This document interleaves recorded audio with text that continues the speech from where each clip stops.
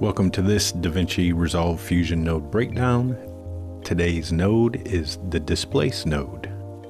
And the Displace node basically uses a map image to displace or refract other images or your media. So let's go ahead and bring in a Displace node. Displace. And I'm going to bring in some other footage so we can kind of see what's happening with this.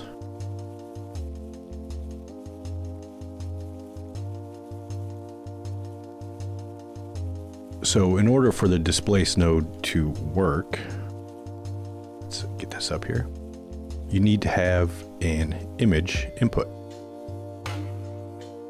And once we do, you can see we've got some displacement going. So over here on your Displace node, there's two types you can use. You can use radial or XY. In the radial, we pretty much have our center of where our displacement is taking place. So you can move this around to change your center of your displacement.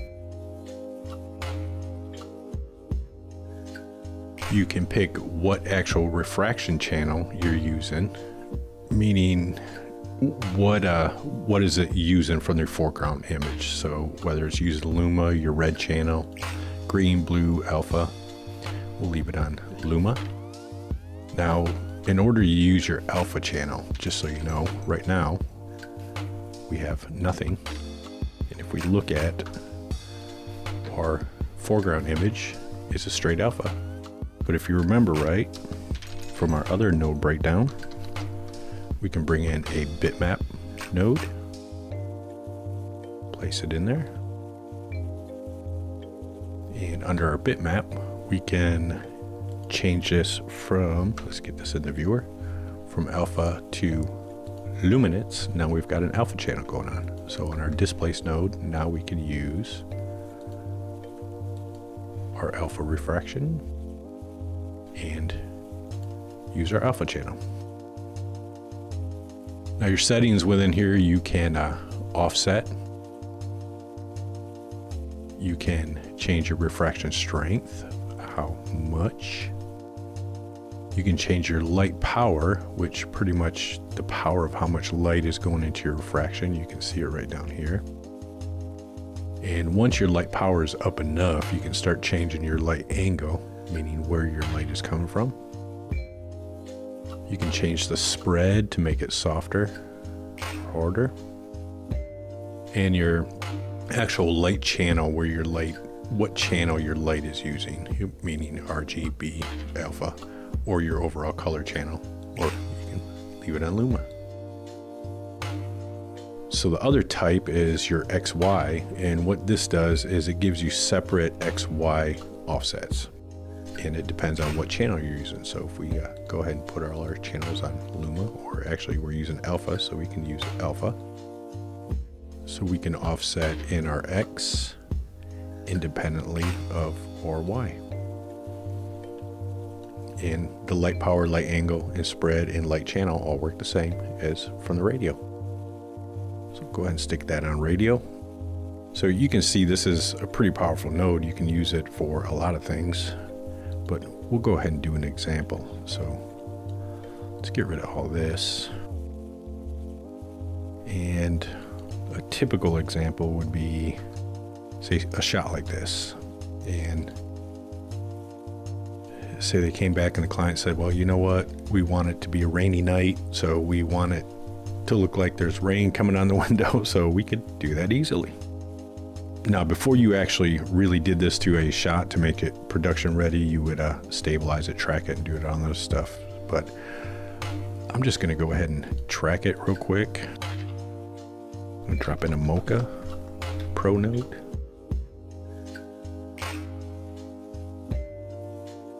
And I'm not going to get in depth with this. If you'd like to see how to do this right now, I actually have a VFX for the Indie Filmmaker course, which goes over creating a music video using 100% green screen and effects.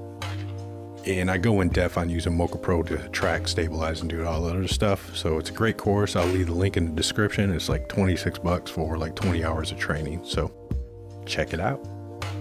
So let's launch Mocha Pro. And I'm just going to grab some stuff here to track. Hopefully it stays out of the way of our actress. There we go. And I'm going to track that.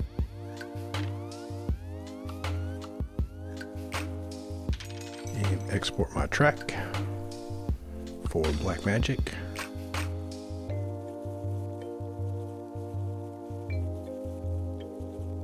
And paste it, so we've got our track.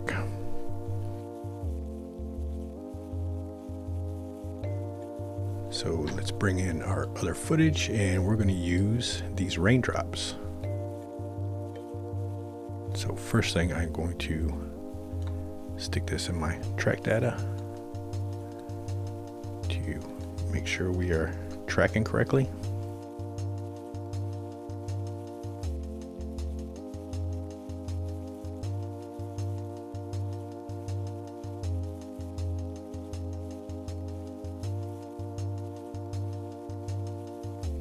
We go.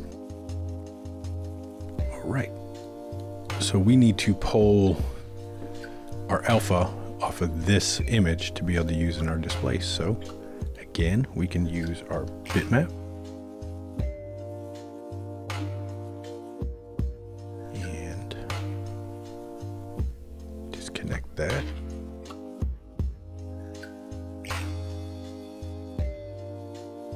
And we'll probably use luminance on this, and we can just dial in something quick. Pull up our info, and there we go. That's good enough for this. And we just go from our bitmap into our displace. And if we look what's going on, we now have rain on our window. And obviously we needed to resize our image, but we can kind of see what's going on. So once you have that in there, you can go in your displace and you can change your power up or down. You can drop it a little bit so it's not so powerful.